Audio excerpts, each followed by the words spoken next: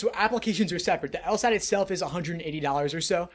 Law school applications, the fees will vary. I think they're typically around $90 or $100 per application, but some law schools will give fee waivers. Some for financial need and some for merit, some because they just want to get more applicants. Typically, the lower ranked law schools are more likely to give fee waivers because they want to drive their applications. That's something to consider, but of course, it's all online now, so there's not much of a reason not to apply to additional law schools if you might want to go there. I'd say typically a lot of people apply to maybe 8 to 12 law schools overall. That's not an unreasonable number, and considering that your essays will be pretty much the same for all of them, it's not that much additional effort to apply to more schools. And then if you apply to multiple, you get into multiple, maybe multiple of them offer you scholarship money.